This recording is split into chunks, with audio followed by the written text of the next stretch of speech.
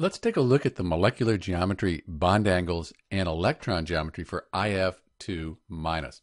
So we'll start out with a valid Lewis structure. If you need help drawing the Lewis structure for IF2 minus, there's a link in the description. So we can use the AXE notation to determine the molecular geometry here for IF2 minus. So A, that's the central atom. We're talking about the iodine atom here. When we look at molecular geometry, we're looking at that with respect to that central atom, that central iodine atom. X, that's the number of atoms bonded to the iodine. We have two of those fluorine atoms. And then E, that's the number of lone pairs. We have 1, 2, 3. These are our lone pairs. So we have AX2E3. If you look that up on a table for molecular geometry, or you memorize it, this is a linear molecular geometry. Let's visualize that for a second.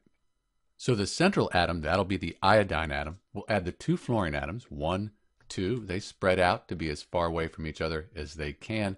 But we have those 3 lone pairs. They occupy space, and they'll repel these atoms here as well. So 1, you can see it pushes down the 2 fluorine atoms.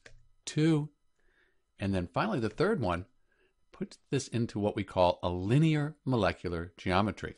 The bond angle, that's going to be 180 degrees. So if we hide the lone pairs, you can see that linear molecular geometry for IF2 minus. Let's put the lone pairs back, and let's look at the electron geometry. So the electron geometry, we're looking at the geometry for all of these electron groups. We have the 2 atoms, and then the 1, 2, 3 lone pairs.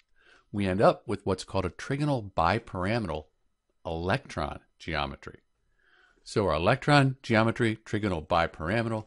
Our molecular geometry, we have a linear molecular geometry, bond angles 180 degrees. Let's go back to our Lewis structure. So to recap, when we have 2 atoms and 3 lone pairs, we're going to have a linear molecular geometry, and then that electron geometry will be trigonal bipyramidal. This is Dr. B, and thanks for watching.